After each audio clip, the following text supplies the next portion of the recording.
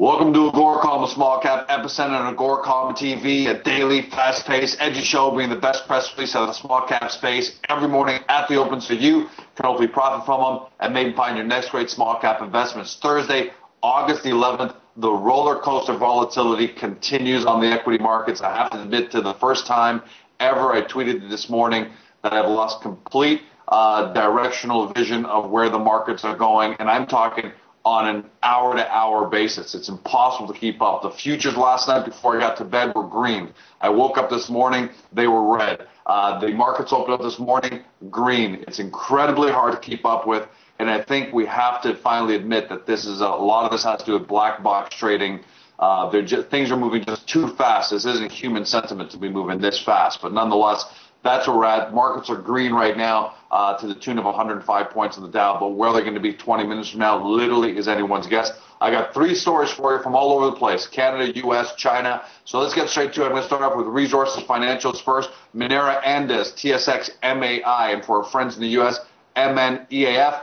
They put up their second quarter numbers. Net income, $10.7 million or 4 cents per share. That's an increase of $6.4 million, so about 150%. Compared to about 4.3 million they did last year, and 2 cents per share. So they're definitely going the right direction. They say a lot of this has got to do with the strong performance of the San Jose mine, where they own 49% ownership interest. Silver ounces sold increased to 1.58 million. That's up 22%. Gold ounces sold remained at 22,000. Naturally, they also benefited from significantly higher prices over last year. The average sale price on their silver is $36.18. Pretty much 100% over last year, and their sale price on average gold was $14.96 this quarter. That compares to $12.33 last year. That's up 21%. So even if production remains the same and you've got a positive outlook for gold and silver, Minera Andes is going to benefit. Closed yesterday at 229. 358 is their high. 76 cents is a 52-week low. This morning, trading down 0.5% on 65,000 shares. So not a big deal either way, especially given this volatility. It's nice to see something remaining firm. Out of China, China Pharma Holdings, CPHI is a stock symbol. They put out their second quarter numbers and their 6-month numbers. I'm going to give you the 6-month because I always think that provides a better picture. Revenues, $37.7 million, up 19%. Gross profit, $14.2 million, up 7%.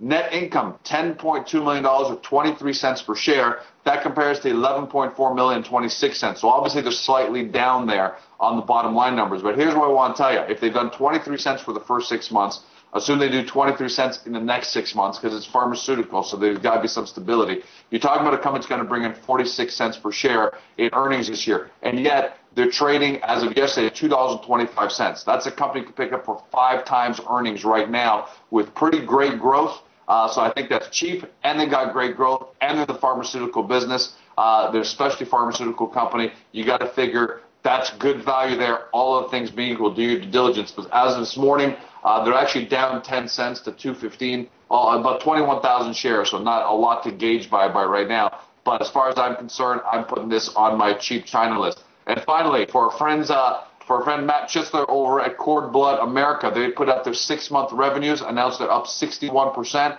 and gross profit is up 100%. Trades on the stock symbol CBAI.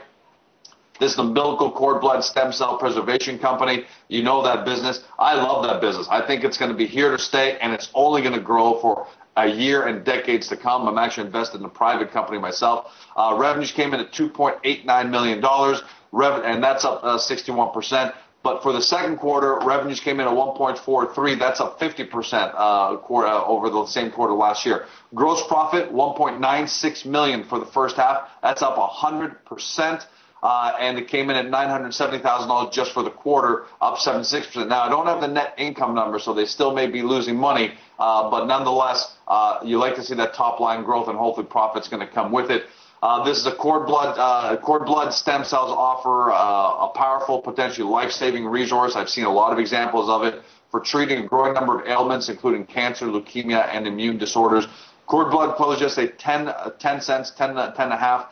52-week range is 30 on the high, 6 on the low. As of this morning, up 2 cents to 12 and a half on 236,000 shares. So that's up 20%. You got to like that. Congratulations, Matt. I'll give you a call later today. Otherwise, that's a wrap. As always, quality over quantity. If you're watching this on Global Investor and you're specifically looking for resource companies, then look below me or to the left of me to take a look at companies we've covered over the past few days. Otherwise, if you're not already there, get to the front page of AGORACOM, watch the show on a daily basis, take a look at the headlines to my right, and get into our marketplace to discover your next great small cap stock. That's a wrap. Have a fantastic day. See you tomorrow.